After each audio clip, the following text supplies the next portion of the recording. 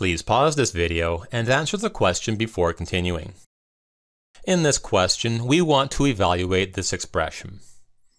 Now you may be wondering how this can be considered an algebra question when there are no variables. Well, this is an algebra question because it tests an important number property, and algebra is a tool that helps us express number properties. The property tested here is like terms. Since we do not want to perform all of these calculations, we can use like terms to answer the question quickly.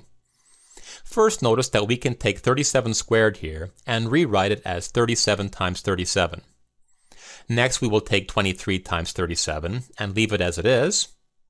37 can be rewritten as 1 times 37, and we can rewrite 37 times 15 as 15 times 37.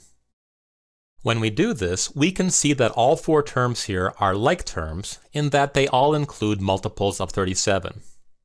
In fact, this expression involving 37's is very similar to this expression involving x's.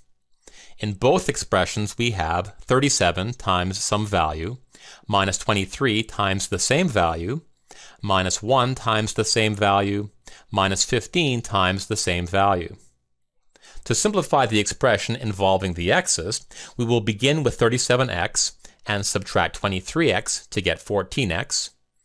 From here, when we subtract 1x, we get 13x, and finally, when we subtract 15x, we get negative 2x. So, this expression involving x's simplifies to be negative 2x. We can use the same techniques to simplify our expression involving 37's.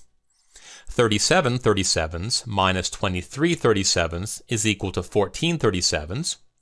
When we subtract 1 37, we get 13 37's, and finally when we subtract 15 37's, we get negative 2 37's. Now negative 2 times 37 equals negative 74, so our answer here is A.